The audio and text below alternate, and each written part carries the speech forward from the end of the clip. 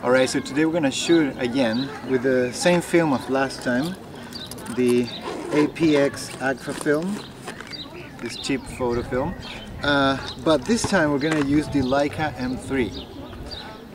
Now the Leica M3 is a camera that has no light meter, which means you don't know the measures unless you have a light meter. Now I don't have a light meter with me right now. I mean, I have at home but not here. So we're gonna use an app for the cell phone to measure light. I'm gonna measure light like this, and then I'm gonna say, oh, looks like this settings. I'm gonna remember the settings and shoot by memory. And if the light changes, I'm gonna keep changing the aperture and shutter speed as long as I can remember. So let's see how it goes.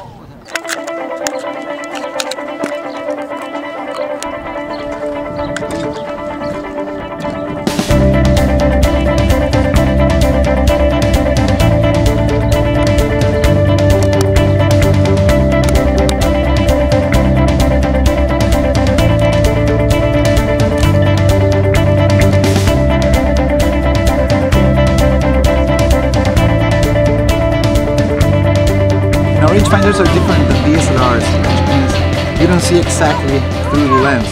You see through a small, you'll see. There's like a small window, yeah. Let me put it inside.